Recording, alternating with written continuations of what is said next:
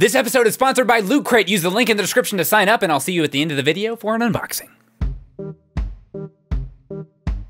Hey everybody, I'm PeanutButterGamer, and I've got a pumpkin. It's Halloween.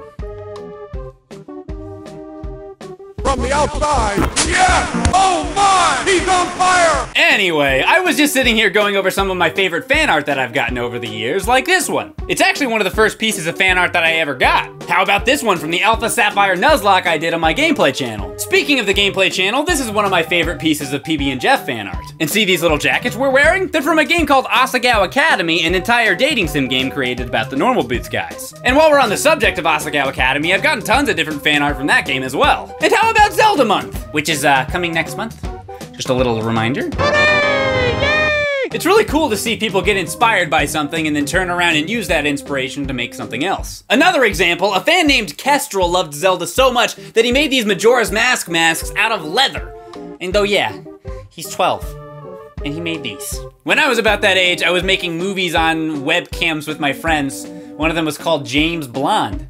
I would show you a clip of it, but it doesn't exist anymore. And frankly, that's fine with me because it was, just take my word for it, it was not good. It was bad. And since it's almost Halloween, I thought it would be fun to go over my top 10 favorite spooky/horror fan-made games. So roll the video! Roll it! Roll it! Roll it! Roll it! Roll the video!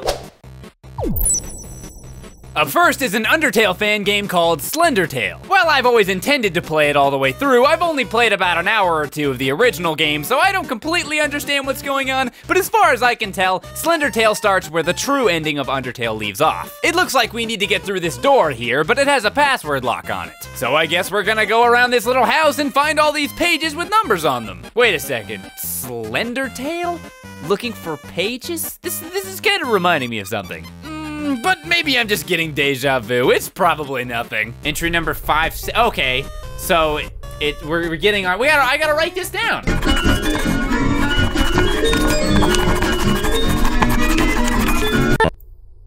What was that noise? What was that? What the heck? No. What? Do you like Luigi's Mansion? Do you like fan games? Well, how very convenient for me that is apparently the case, because I have one.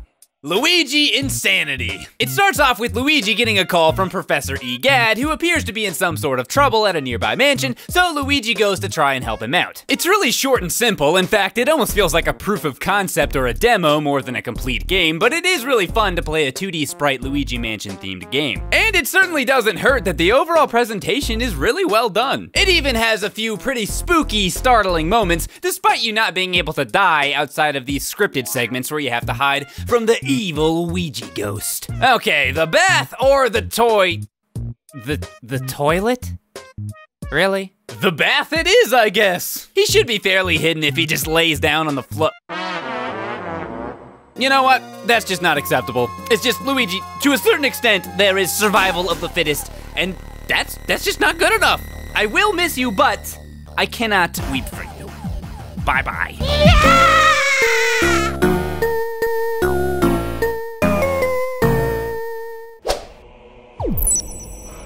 I genuinely relish any opportunity I get to talk about the Elder Scrolls. It's one of my all-time favorite game franchises, and it also has one of the best modding communities out there. If you can think of something you want in an Elder Scrolls game, chances are you can find a mod for it. And if you can think of something you would never want in an Elder Scrolls game, chances are you can find a mod for it. There's even a lot of user-created quests. Enter Into the Depths, a custom quest for Skyrim. Well, there's a dead guy outside of the cave we're supposed to go in. That's totally not foreboding at all. You will not be forgotten, dead adventurer. I will complete this quest in your name. Also, give me your clothes. Thank you. Into the Depths has you delving into a cave haunted by the ghosts of miners that previously worked there. It's up to you to figure out what went wrong and to put a stop to it. It's not pee yourself kinda scary, but it does have some moments that are genuinely startling, and the further you go into the quest, the more bizarre things become. Well, it wasn't easy, but I eventually did it. I completed the quest, and now I'm taking my new best buddy, Dead Adventurer, out to celebrate.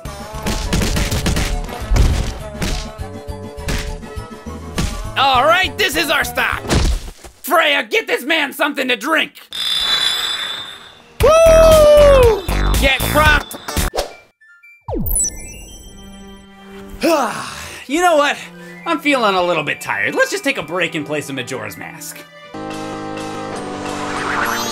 Wait, what the heck is this?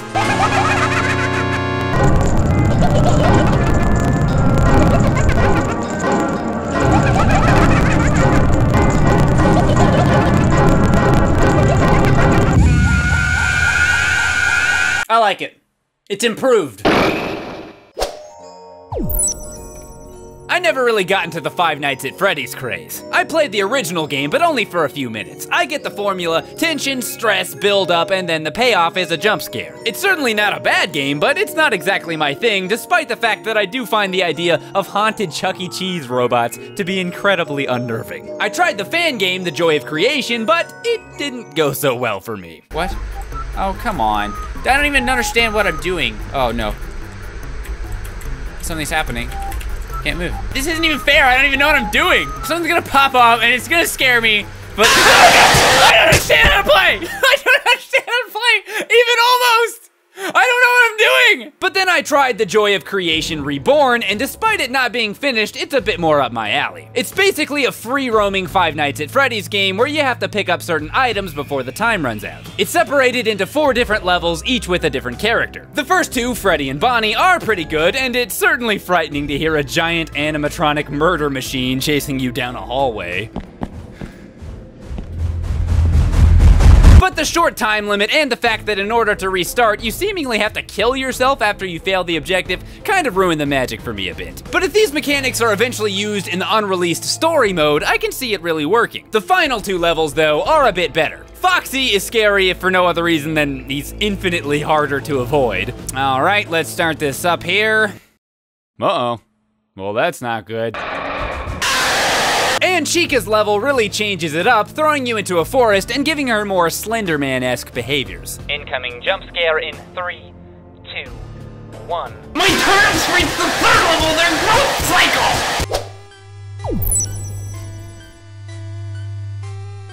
Well, I was gonna put Escape from Lavender Town on this list, but I can't seem to figure it out, so I guess we gotta pick something else.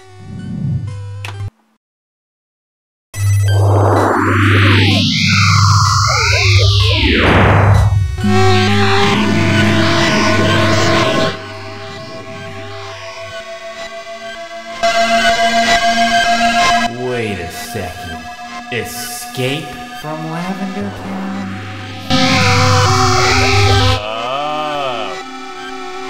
I get it.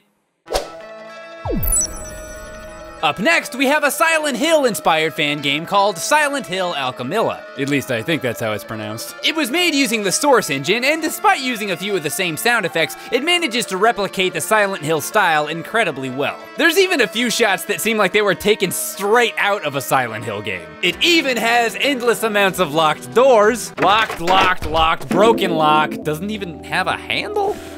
Seriously? And the ability to inspect random, meaningless objects with equally meaningless and pointless dialogue descriptions. It's a dog.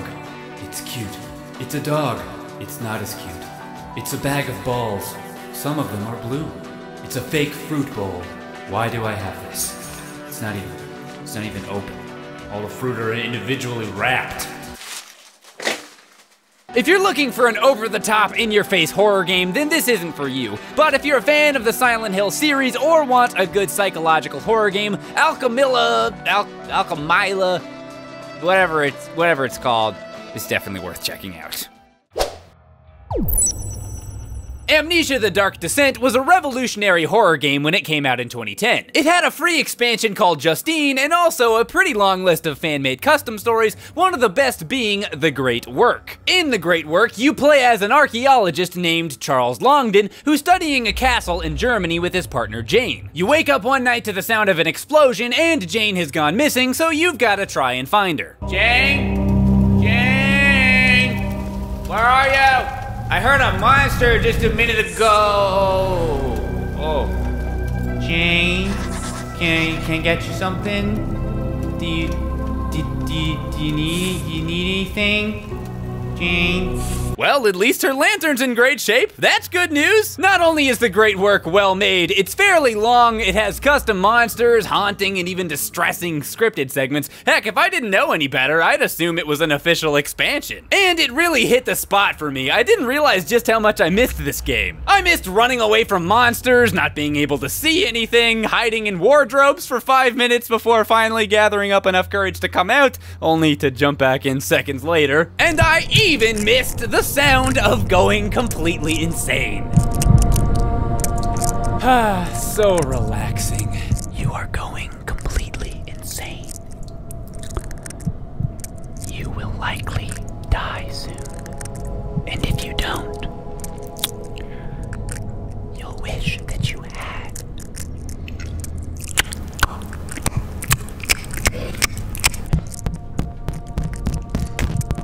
Are you asleep yet? Like, hurry up. I'm tired too, you know.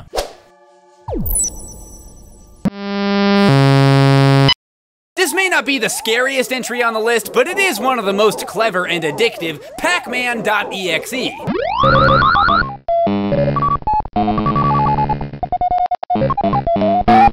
Listed as a ROM of an apparently damaged game board of Pac-Man, Pac-Man.exe plays similarly to a normal Pac-Man arcade, but with a few major differences, like, I don't know, this guy?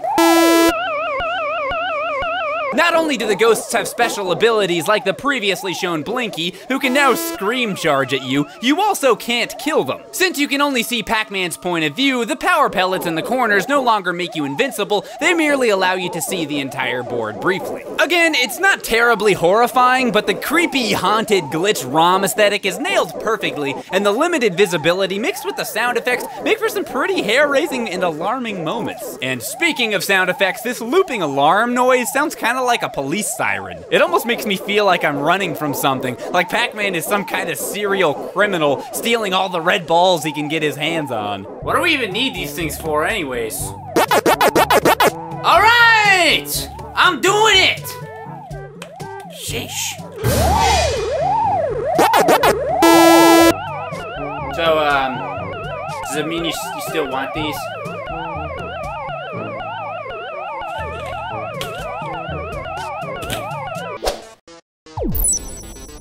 At number 1, I've got Earthbound Halloween Hack. This is an Earthbound hack created by a guy named Toby Fox. You know, the same guy that went on to make Undertale, the critically acclaimed game that sold over 1 million copies? That alone is a pretty good reason to assume that this hack is solid. Playing the Halloween hack is almost like playing through a fan fiction. Ness X Poo.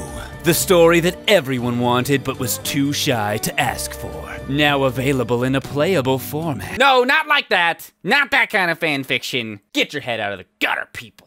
Sheesh! Actually, I don't want to spoil too much of the story, but they're both dead in this universe anyway. Fox took characters and situations from the original game and played them out in this alternate timeline in a realistic and believable way. From the gameplay to the remixed music to the writing, Halloween Hack really nails the overall Earthbound feel, just with even more dark and depressing overtones. If you're an Earthbound fan, this really is a must-play in my opinion. Well, that's my list of the top 10 spooky fan games. Hopefully you enjoyed it, and I'll leave you with this. If Toby Fox can go from making an Earthbound-inspired ROM hack to making Undertale, a game that's inspired millions of people, then you can do it too. Whatever it is that inspires you, whatever you want to make or do, big or small, get out there, make it happen, do the thing! Inhibition, feel the rain on your skin. No one else can feel it for you, only you can let it in. No one else can speak the words on your lips. Stretch yourself in words unspoken. Live your life with arms wide open. Today is where your book begins. The rest is still unwritten. Or you can just sit around on your butt and watch my videos all day. That works for me. Hey everybody, as I mentioned at the beginning, this video is sponsored by Loot Crate. The theme for next month is horror, so if you want to get that Loot Crate, make sure you sign up with the link in the description below, lootcrate.com/PeanutButterGamer. The deadline is the 19th, and if you do want to sign up, make sure you use that link, because it helps me out, helps the show out, and yeah, let's go ahead and open up this loot crate that we got right here. It's speed. Up first, we have the t-shirt. This is an Iron Man 2 themed t-shirt, and apparently was made specifically for Loot Crate, so you can't even get it anywhere else. All right, what else we got? We got a little car from Gone in 60 Seconds here. I'm gonna open this up. Here's a nice little close-up of it. It reminds me of my Hot Wheels collection I had when I was a kid. Up next, we have something for Batman. This is an exclusive keychain. Get another close-up. No, another close-up. Focus. There we go. So professional here on the Peanut Butter Guy show. Next we have a hoodies collectible auto ornaments. It seems like we can get either the Arrow or the Flash, and we got the Flash. And of course we can't forget the Loot Crate speed themed pin. I always look forward to getting these pins here. And last but not least, we have a Battlestar Galactica figurine here. This is another exclusive. It is the Scar is a vinyl replica. So yeah, that is the Loot Crate for this month. Thanks so much for watching. And of course, there's other Loot Crate boxes you can get, like Loot Crate DX, Loot Crate Wear, which is like the clothes, the Loot Crate Gaming, anime, all that stuff. So make sure you check out Loot Crate. And if you do, use the link in the description below. Again, helps me buy food and stuff. So that's cool. Hey everybody, thanks so much for watching. If you enjoyed this video, make sure you give it a like and subscribe to the channel to see more videos. While you're at it, go check out my friend Space Hamster's video on creepy Nintendo fan games that also came out today. Or you can always watch us play Luigi Insanity on PB and Jeff. Follow me on social media, all the links in the description below. See you guys next time. Bye-bye!